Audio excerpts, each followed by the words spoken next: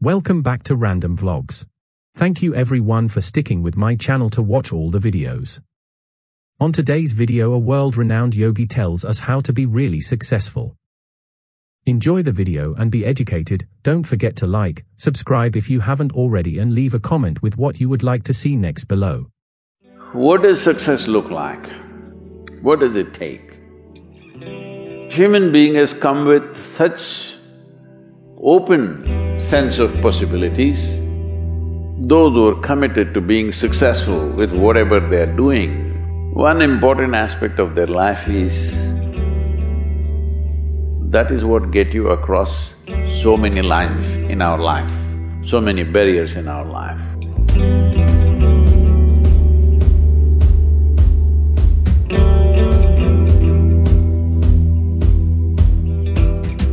This happened in your school, maybe later in your university, later in your work. It's happening to people, maybe not everyone, but a whole lot of people. Their commitment to success is weak.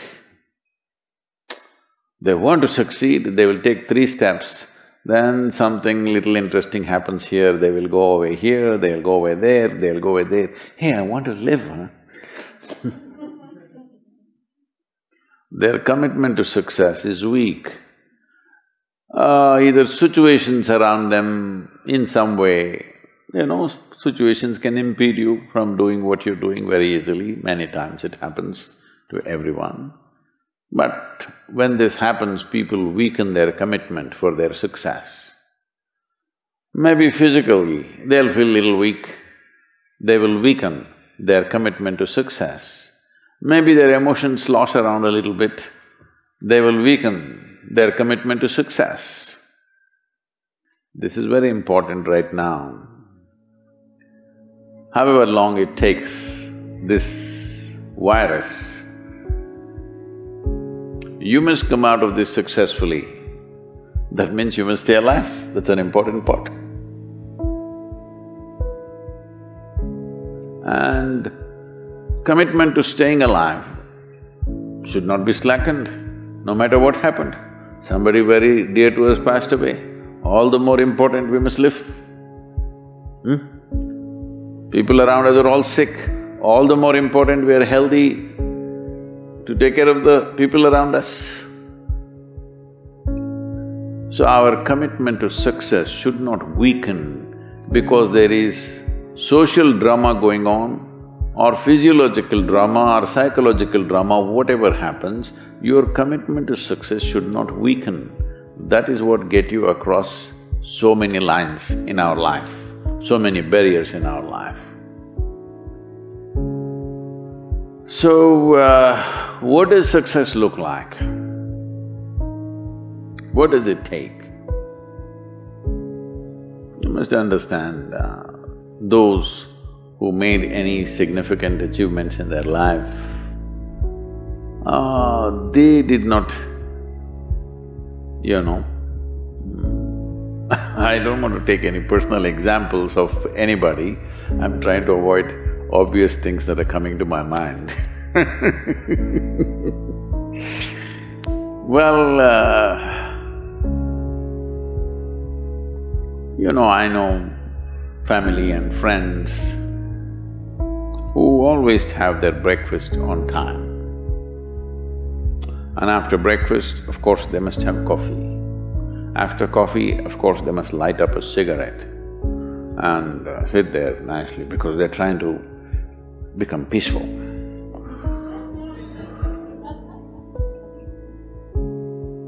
And then they will go to work, come back home exactly on time for lunch, eat lunch, rest for 1 or 2 hours, sleep, then evening have one tea and then smoke, and then again go to work.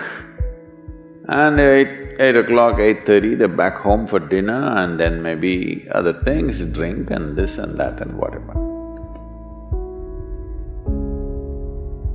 Well, that's their priority.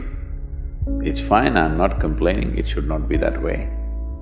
But those who have been very successful, either in music, sport, art, business, spiritual process, doesn't matter what, those people never know when they ate, when they slept, when they got afternoon rest. I've not seen such a thing in my life. So, those who are committed to being successful with whatever they are doing, one important aspect of their life is they're not settling down wherever it's a bit comfortable. Because comfort will happen when they lower you to in the grave, very comfortable you are, you know. Have you seen how comfortable they are? Once they're dead, if you throw them there also they're comfortable, if you lower them they're comfortable, even if you burn them. Right? Yes or no? Comfort will come. Right now, it's about ensuring that there is profoundness of experience and there is impactfulness of activity. Because if they had given you a limitless amount of time, you could do all those things, nothing wrong, I'm not against them. But they gave you such little time with such tremendous potential of being human, that's the problem. If creation had made you like an earthworm, I'm not saying there's anything wrong with an earthworm, it is just that it's a unipolar potential, it can only do that much. An earthworm is not thinking of climbing a tree because it knows it'll be picked up by the birds, it never has such aspirations. It just wants to recycle the earth. You know, it is beneficial to so many other lives, including us, but its objective is very clear, to eat and to reproduce and to die. Very clear objectives. That purpose to fulfill, he strives. I don't think he sleeps in the afternoon. I don't think so because many afternoons I've seen earthworms, they were all vigorously active. But a human being came with too many potentials. Because of that, it needs a certain level of striving for a human being to forget about the world, to consider yourself successful. If your idea of success is you're doing little better than your neighbor, I call that sickness, that is not success. You are happy that your neighbor is worse than you. Is this sickness or success? It is sickness.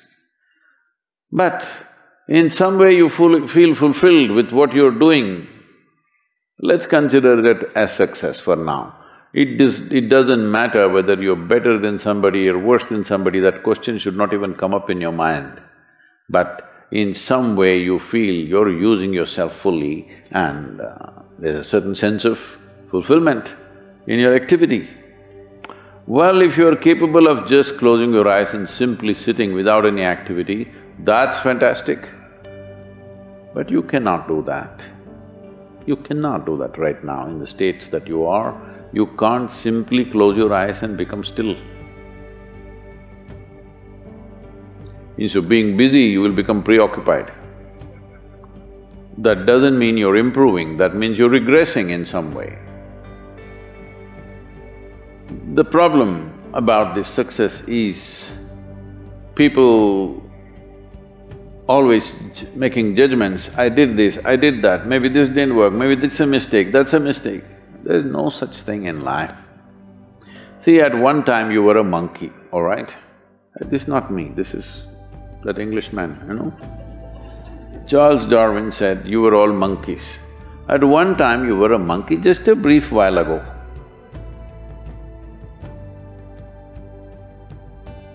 Was it a mistake that you committed, that you were a monkey? Or was it just a certain stage of evolution? Was it a mistake or was it just a certain stage of evolution? Similarly, since you were born, because as a human being, you are born largely unformed, unlike other creatures. Other creatures, if they are just their food is taken care of, they know what to do with their life. Because human being has come with such open sense of possibilities, you come unformed, you don't come fixed. You have to fix yourself. Different people throw different types of balls at you. From all over, your parents, your teachers, the school, the neighbors and the society and the world throws all kinds of things at you. To gather all this muck and make something worthwhile out of yourself is your business, that's your success. It doesn't matter whether somebody thinks you're worthwhile or not, you feel you're a worthwhile life. Good enough for now. World may not recognize, it doesn't matter, but you know you're worthwhile. Thank you for watching the full video and stay tuned for more educational videos.